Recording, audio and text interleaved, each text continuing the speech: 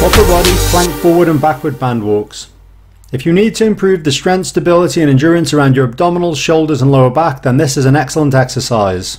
Like any exercise, this should be pain-free or shouldn't increase existing pain levels during, after or the next day. It is normal to feel some delayed onset muscle soreness between 48 to 72 hours, but this should be manageable. Loop an exercise band around your wrists. Kneel down onto your knees and rest both of your hands onto the floor. Your hands should be under your shoulders and shoulder width apart. Next, lift your knees off the ground so that you're on your toes and lift your pelvis until your body is completely straight. And hold this position throughout. Common mistakes are having your bottom up in the air or letting your hips drop, causing your back to sag.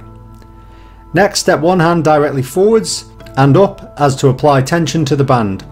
Once this hand comes back down, then move the opposite hand to join it by moving it directly forwards and up. Then do the same again, but bring them back and down to the start position. Adjust the tension of the band to make the exercise as hard as you need and add tension over time to progress. For strengthening, you should perform 6 to 10 reps to fatigue. You should perform 3 to 5 sets with 3 minutes rests. This session can be done 2 to 3 times per week. For endurance, you should perform 15 to 25 reps to fatigue. You should perform 3 to 5 sets with no more than 30 seconds rests. This session can be done 2 to 3 times per week.